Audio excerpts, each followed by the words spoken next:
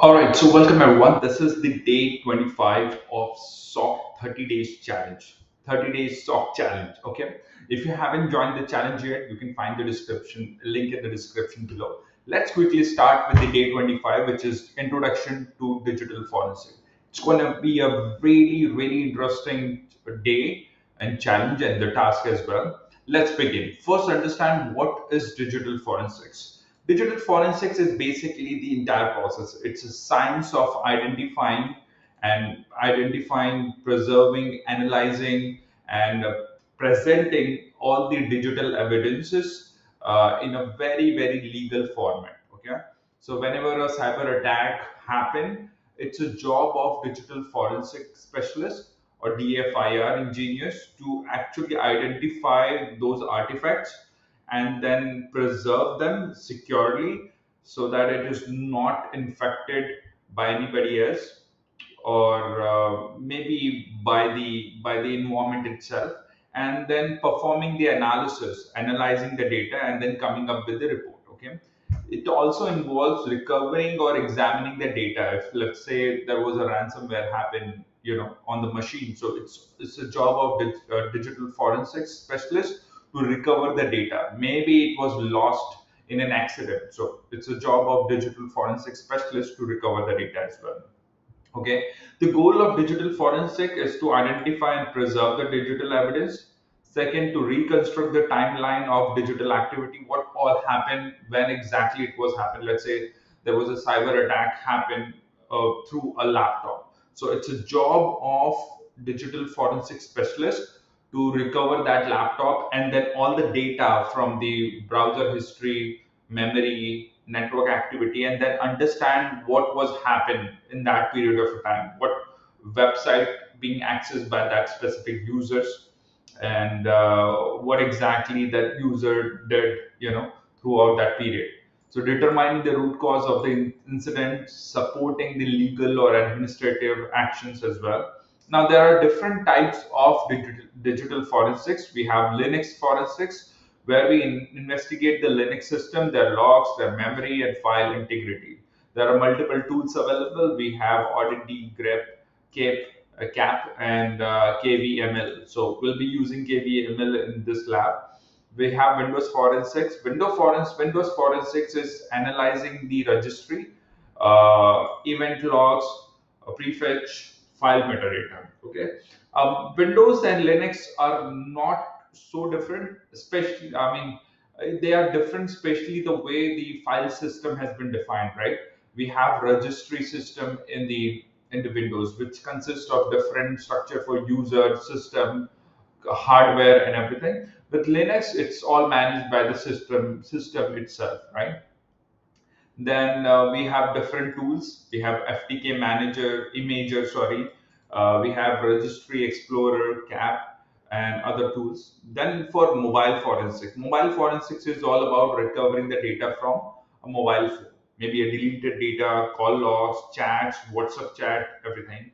We have network forensic, which is to capture and analyze the real-time packets, logs, intrusion traces as well. So this could be done by most popular tool Wireshark, TCP-DAM, Zeek, Suricata.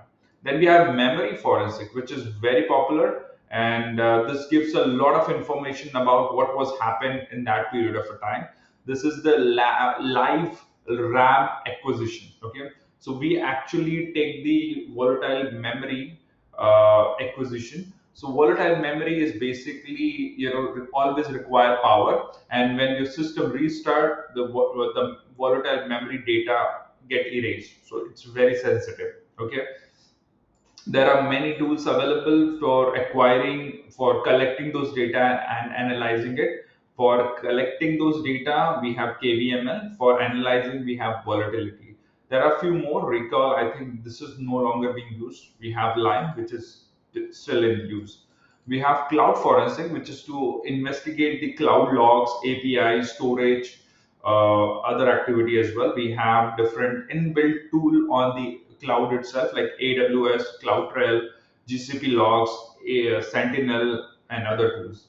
IoT forensics in a similar way. Okay. I highly suggest you go through all the tools and this entire document yourself, right? Then we let's talk about the digital forensic process. It all starts with the identification. This is where you detect the potential sources of evidences, compromised systems, suspicious process.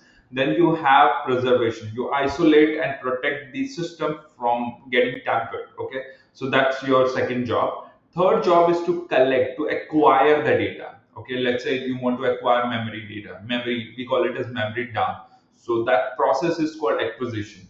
If you want to collect the volatile data, which could be RAM data, so that's the volatile memory acquisition. If you want to collect the hard disk itself, the non-volatile data, which will not erase even if you restart the machine. So that's non-volatile data. As a digital forensic specialist, your job is to first focus on volatile data because that's very sensitive, right?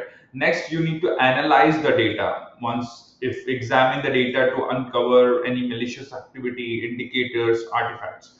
At the end, you work on reporting. You work on document all the findings, timelines, screenshots, logs, and everything. All right, let's work on the lab setup. This lab is all about acquisition. So we will talk about how can we acquire a memory, non-volatile memory information from any Linux machine. Let's say I have infected machine, a target machine. I want to collect the memory dump. Okay, and then I want to analyze it on my analysis machine, digital forensic machine. So for this, we need to have two machines. We need to have a target machine. In our case, that will be Ubuntu, and the analysis machine, that's again the Ubuntu machine. We'll be using AVML. It's a tool by Microsoft, and then we will acquire the memory dump using the AVML tool. Okay, so let's begin. Um, Give me 1 second. Yeah. So so you can see I have two machines. I have a forensics machine on here, okay, which you can say analysis machine, and this is my target machine, okay. So now on the target machine, I first have to create the memory dump, okay. So to create the memory dump, I need the AVML. Sorry, I think this is not KVML. This is AVML. So let's download. Let's first download the tool. So we'll use the we will use the wget command to download the file from the GitHub repository. Perfect, it's been downloaded. You can see the AVML here. Then we need to make sure we grant permission to execute. So we'll do this chmod plus x and then the AVML, right? Perfect. It's done. Now you can also validate by AVML help. Now we can skip that. Now let's create a memory dump. This will create a memory dump copy of your existing Linux machine. Okay. So to do that, let me maximize this.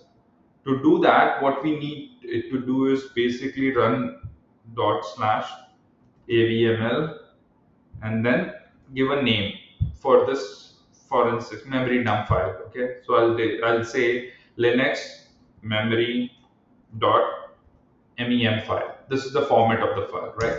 Hit enter. This will create a memory dump. Perfect. Can you see this? A memory dump has been created. You can also validate what's there inside. Okay, using the string command. So you can see this will be a lot of data inside. I think, yeah, strings. Sorry, it's not string, it's strings. Okay, so you can see these are all the strings in this data, and you can also find out the space ls minus l for this data, which is this is the size of this memory dump. Okay, now the next step is we want to collect this, acquire this memory dump on our forensics machine, on our analysis machine. So what we need to do is we need to get the we need to run the scp command here. So we'll run the scp, okay, and then mention the user, the target machine IP address. So go to target machine, run if config. This is the IP address of the target machine. and then specify the location of the memory dump. And this is slash in the root file, right? So we'll say slash root, then slash name of the file, which is linux memory.mem, right? Now once it is done, then you can specify your local storage, which will be, I want to store in the root itself, and then specify the name of the file.